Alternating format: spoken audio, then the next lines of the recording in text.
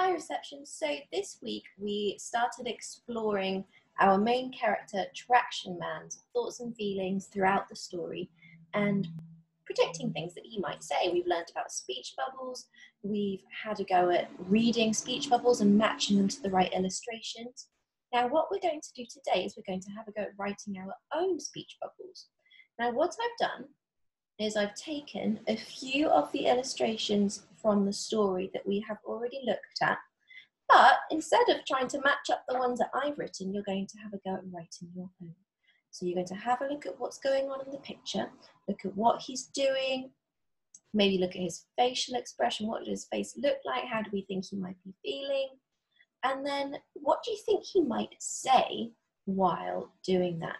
So have a little think, you can chat with your grown-up to come up with ideas, practice saying it in your Traction Man voice if that helps you, and then use your sound cards and your keyword mats to have a go at writing some speech that Traction Man might say in each picture. You've got him there fighting the evil pillows from when they captured all the farm animals. Then you've got when Scrubbing Brush becomes his new pet, when Scrubbing Brush rescues him from that naughty poisonous dishcloth in the sink. Then there's here, where Traction Man was feeling a little bit sad and a little bit embarrassed in his romper suit that the grandma had knitted him, and he was being laughed at. So have a think about how he might have been feeling there. Then finally, the last page. Now for this one, I've put, you could do a speech bubble for Scrubbing Brush here instead if you wanted to.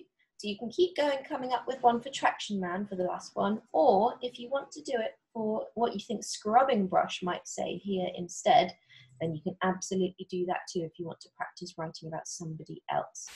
Now the little challenge at the end says, take a photo of yourself or draw a picture of yourself doing something at home that you like doing. So Traction Man likes rescuing people and helping people, doesn't he? So we've been doing speech bubbles for all the different things that he likes doing.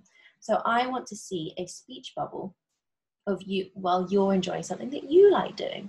So take a picture of yourself, draw a picture of yourself doing something at home that you like doing, then draw a speech bubble coming out of your mouth and write about what you say when you do this thing you enjoy.